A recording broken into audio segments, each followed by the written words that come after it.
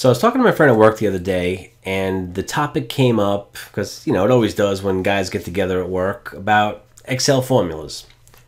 I am kidding, but this actually did come up. I've helped this guy in the past with the formula Sumif, and the question he actually asked me was, he said, I was working with the Sumif, and I noticed that actually there's something called Sumifs with an S at the end. You know, what's the difference? So I explained to him the difference, you know, and the easiest way for me to explain something is just to show you in Excel, right? It's like, I could try to explain it to you, but if you see it, it's so much easier to understand. So I figured, let me put a quick video together, the difference between Sumif and Sumifs. So let me do that real quick.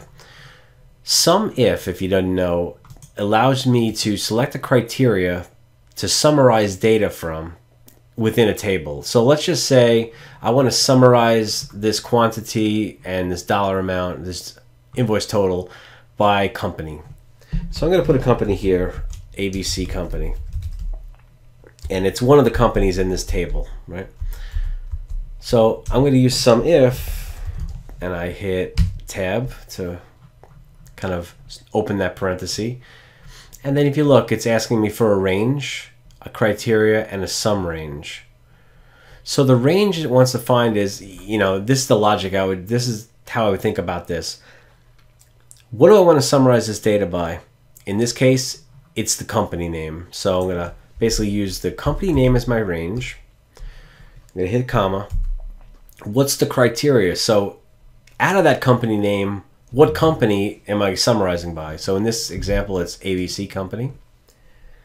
Hit the comma, and then it's asking me for a sum range. So here I am in column E, that's the quantity. So I'm just going to highlight the whole quantity, right? E8 to E73. And so I could see that ABC company ordered 68 units this month. Now if I want to copy this over to, say, the invoice total, I would just have to anchor some of those ranges down. So hit F2. I don't want the company name to move, because the company name, you know, that range, column A, I need to look at that in both of these examples. So I'm going to hit F4 to anchor that down. Company name, C4, I don't want that to move. But if you look here, the sum range, right now I'm summing up quantity.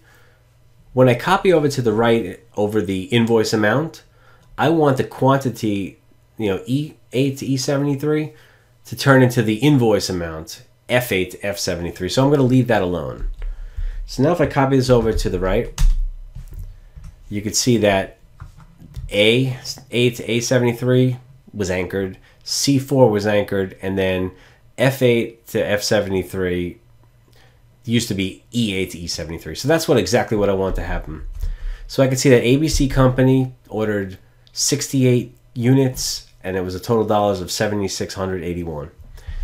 So let's just add a couple more companies here. So I'll add ABC, and then I'll add, let's say, Joe Smith. And, oops, let's just make sure it's spelled correctly. We'll add 2 ABC and 2 Joe Smith.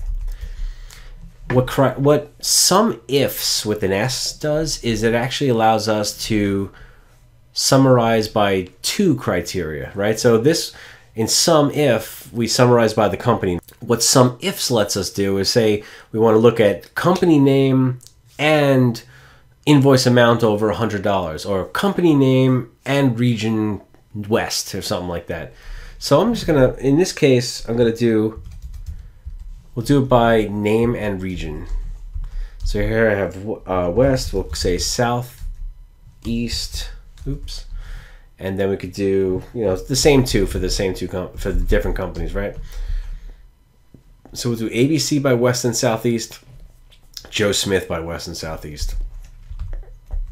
So what I want to do here is go, instead of Sumif, I'm going to use Sumifs with an S. So I'm going to start typing that, Sumifs. And this might be easy just to see in the formula wizard, right? So it's a little different from Sumif, so I just want to show you. It's asking me first thing for sum range. So in column E here, I want to summarize by quantity. So my sum range is the quantity, which is E. So E8 to E73. Now it's asking me for my criteria 1 range. So my first criteria is going to be the company, so I'll use that company name as my range. And then it's asking me what is criteria 1. So we know that's the company. So I'm going to select the company that I chose here, ABC. Now it's asking me for criteria range 2. So if I click in here, my criteria range 2 is going to be the region. So I'm going to highlight that range. And then what is my criteria 2? So in this example, it's West. And now if I hit enter, I could see that ABC Company ordered 20 units in the West. I want to copy this one down, so let me just anchor a few things here. So I don't want. See, now here's the deal. I don't want the quantity to move, so I'm going to highlight that and anchor it. I don't want the company name to move, so I'll highlight that and anchor it. I don't want C. See, here's where C4. I want the 4 to move, but I don't want the C or the D to move. So I'm going to basically hit the $ in front of the C, but I'll leave the 4 alone, so that as I copy down, it'll go to 5. And then this range for region, I don't want that to move, so I'll hit F4. And then again here, I'm just going to put the $ in front of the D, so that I can copy down and it will move, but the D won't move if I copy it, say, over to the right. So if I copy this down, I could see now for Southeast they ordered 16. Joe Smith in the West ordered 13, and Joe Smith in the Southeast ordered 14. Now I want to copy this formula over to the invoice amount. I have to make one slight change to this, because if I come here, F2, the first range, which is the sum range, right now I've anchored it into quantity. When I copy it over to the right, I want the sum range to be the invoice amount. So I'm actually going to get rid of those $ over the sum range, right? So I'll highlight E8 to E73, and I'm going to hit F4 a couple times. So I hit it.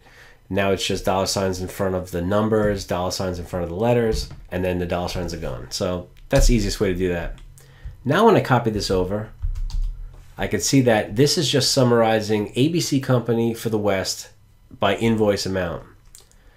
And now that I did copy this over to the right, I actually have to anchor that range again, or else it'll move. So I have to go back to my sum range and just F4. And now I can copy this. And so I could see that ABC Company, this is the total number of units, or the total quantity. This is the total amount of the invoices in the West, the Southeast, and then this is Joe Smith in the West and the Southeast. So that's the difference. I mean, the difference is it allows you to have 2 criteria to select and summarize the data by. All right. Well, I hope this really helps you out. And if you have any questions or anything, just throw it in the comments and I'll try to get back to you as quickly as possible. All right. Thanks a lot. I hope you enjoyed this Excel tip. If you did like this video, please hit like and please subscribe to my channel so you never miss any of my Excel tips and tricks. And please check out my complete Excel training course on udemy.com. I'm offering all of my YouTube viewers an 80% discount on the complete course. Just click the link below or use the promo code YouTube80. This course is currently 8 hours long and is broken down into 3 sections. You have the basics and beyond, then you have section 2, ultimate reconciliation and analysis, and lastly, pivot table domination. So check it out, click the link, and save 80%. Till next time, this is Scott, signing off.